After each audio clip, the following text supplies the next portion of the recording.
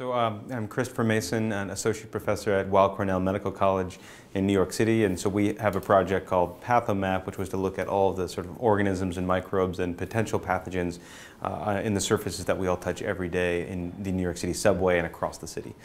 And we wanted to actually use this study to really understand what is a baseline level of understanding in the city of the surfaces that we all touch every day.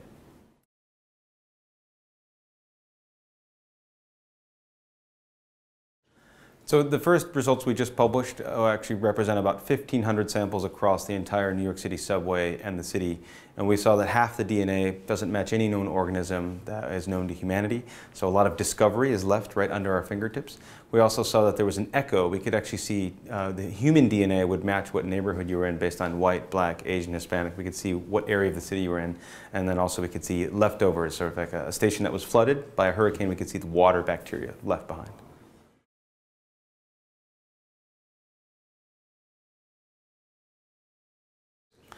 So we found really peculiar organisms all over the city, including some that are potential pathogens and also some like Shonella bacteria that are things you'd only find in the Antarctic that we then found on the subway, which was in the station that was flooded by Hurricane Sandy. And so we could see that there were remnants, or we say molecular echoes, of what happened in a station. Or we could see pizza-related bacteria or Enterococcus italicus, or we could see even chickpea DNA from someone having a falafel.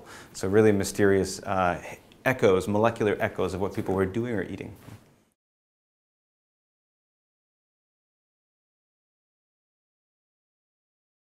Some challenges included small things like when you're swabbing an area, even culturally, what do people think you're doing? And so some people, some of my students got a hug and said, well, thank you for cleaning the subway with a small Q-tip. So understanding what was happening and actually then also logistically getting an app so you could put in the data as you collect the sample, extract the DNA, and also sequencing and the computational challenge.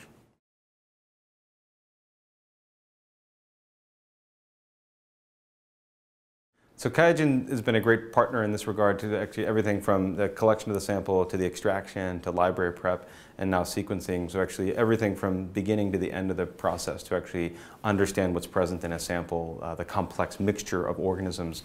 So I've been using QIAGEN since I was a graduate student. So extracting DNA and RNA has been always done with QIAGEN. So I'm excited to now sort of parlay that into metagenomic and microbiome research.